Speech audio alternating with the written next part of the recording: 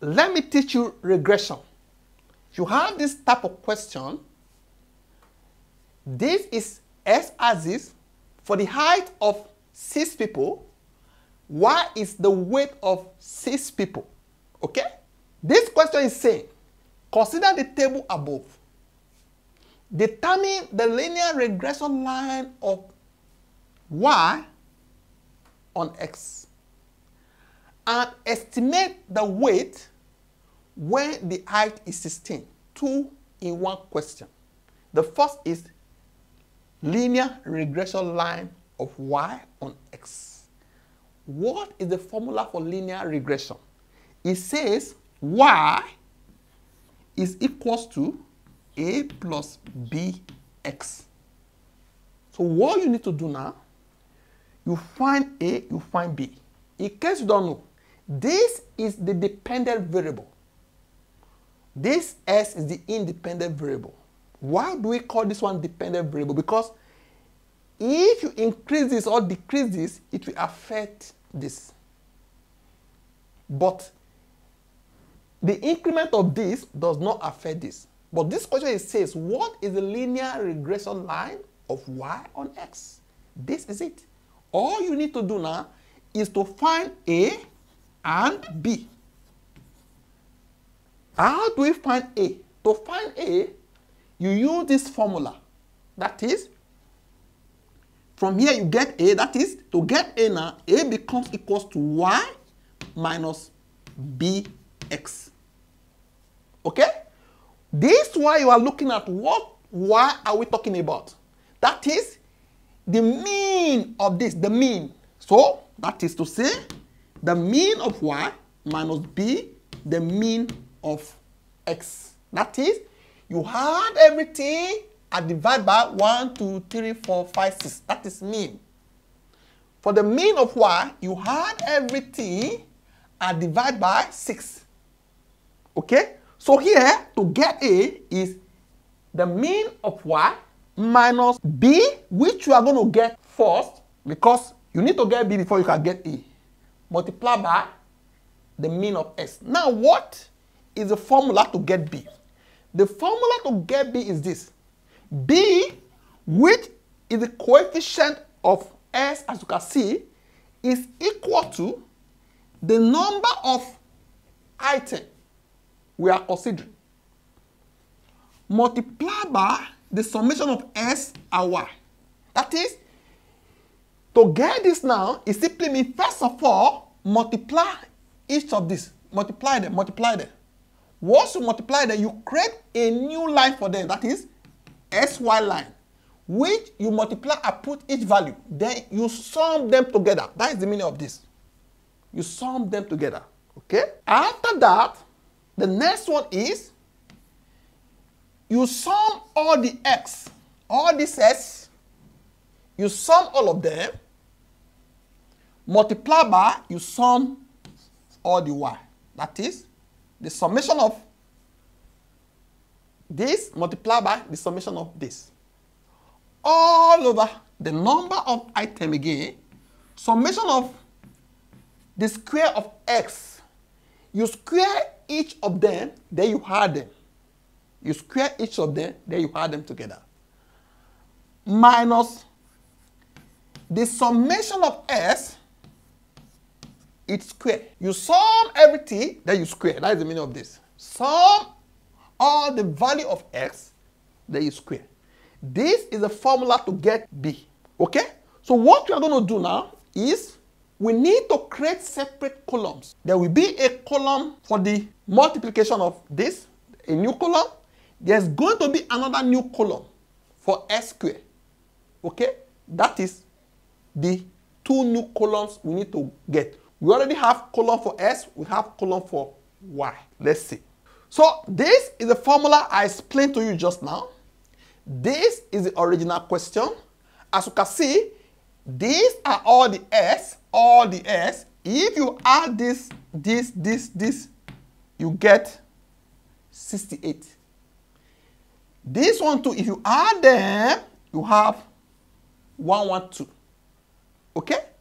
Next step, because we also need this.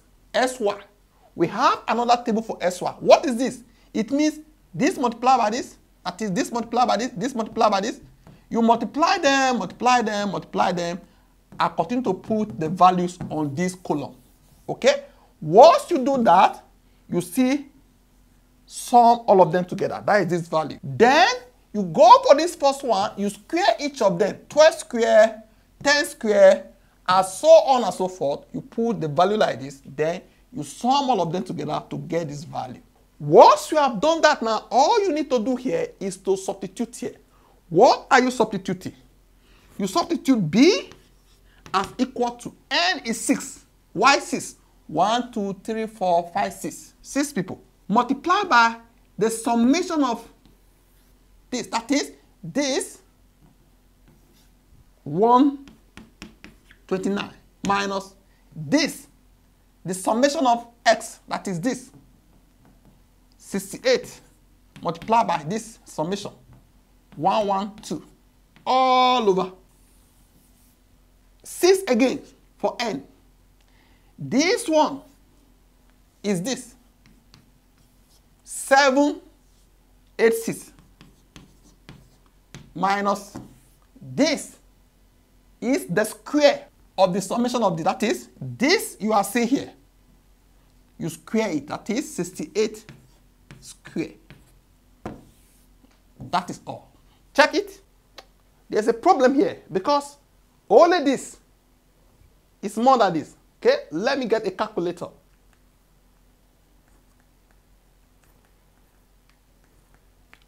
There is 2 missing here. There is 2 here. Okay, there is 2 missing there. So we need to put 2 here. That 2 is missing. So the next thing I need to do now is to work on this and get the answer. This is what? 136 over 92. Let's divide this. This is approximately 1.48. Okay, that is B. To get our A, we've agreed that we have to get it from here, y equals to A plus bx. So A therefore is y minus bx. And this is mean, this is mean. So we need to get this mean. That is the sum of y, that is 112 all over 6, because there are 6 in number. That is the mean. Then B, we already know B now, 1.48. 1.48 multiplied by the mean of S. The mean of S, as you can see here, is 68 divided by 6. So let's plug in this information. This is 18.67 minus 16.77. Okay? If we subtract this now, we have 1.9. So with this information we have now, we can go back to this regression line and input the values. The first one is A. A is 1.9 plus B, 1.48x. This is the formula.